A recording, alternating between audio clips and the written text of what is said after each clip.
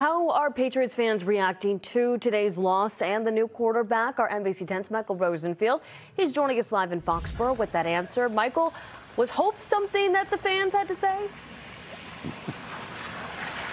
Hey, Priscilla, overall fans were fairly pleased today. New quarterback, though, same results. And fans, as they left the stadium here at Gillette today after this tough loss, yes, they were fairly pleased that Drake Maye got to start the game and he made some big plays. There were some rough moments as well for the rookie, but fans hope this may be the start of a bright future. The Patriots losing 41-21. Maye had 3 big touchdowns, but he also had 2 interceptions and took some big hits. But fans, generally speaking, overall felt he has a lot of potential and brings some youthful excitement to the team. But they know he needs more time, and the team needs some drastic improvements at several positions. The Pats now 1-5. Maye fumbled once, but also ran for 38 yards.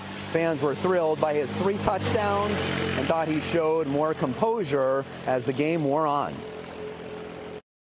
Love to see it. 3 touchdowns. You really can't complain. Over 200 yards. Yo, the Patriots need to clean it up, baby. Drake Maye's got what it takes, but we need to clean it up. Let's go, baby. Hey, we're confident. We're confident. The dynasty Today was the start of a new dynasty. Book it. Drake Maye did very well for his first game starting for the Patriots.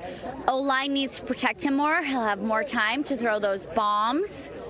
And then our offense overall will improve. So positive things to come. Drake's got a bright future. I think the way the team's built, it's set him up for failure right now. We need a better offensive line. Yeah, and he's cute too. Kind of has a little Brady look.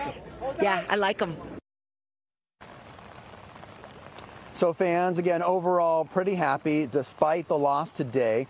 Maye will get another chance to start. That'll be next Sunday against Jacksonville. That game will actually be over in London, so you'll have to get up early. Game time will be 9:30 Sunday morning.